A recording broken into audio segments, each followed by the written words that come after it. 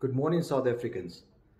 My name is Lervasen Pillay. I'm a GP and a sports and exercise medicine physician. I'm speaking to you on behalf of the Gauteng GP Collaboration Group on the importance of vaccines and giving you some of the facts. There's quite a lot of debate around whether some people want to get vaccinated or not. Simply put, that the vaccinated person has less of a chance of contracting coronavirus. They have less of a chance of contracting severe disease from coronavirus, and they have less of a chance of spreading this virus. There's less of a chance of them being admitted into hospital, less of a chance of them requiring oxygen, less of a chance of them requiring ICU admission as well. How does this virus vaccinations actually work? Well, think of it this way. The vaccination is basically giving your immune system a mugshot of how the coronavirus looks.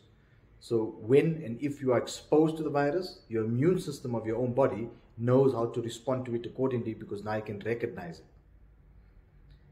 To this point, our non-pharmaceutical interventions like mask wearing, social distancing, respiratory hygiene and hand hygiene have been important and must continue, because that is one of the most important and simplest ways of trying to prevent the spread of the virus. But we have to move to some kind of normality, and maybe by us vaccinating majority of our country, if not all our entire population, we can move to normality of watching sports matches in crowds. I'm sure we're all tired of listening to the piped crowd noises when watching matches.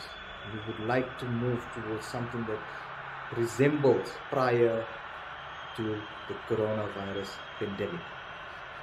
So I please implore you to consider and look after reputable resources to help you decide on whether you want to be vaccinated or not. By vaccinating yourself, you not only protect yourself, but you protect your friends, your family, and those others that are close to you and your loved ones. Thank you.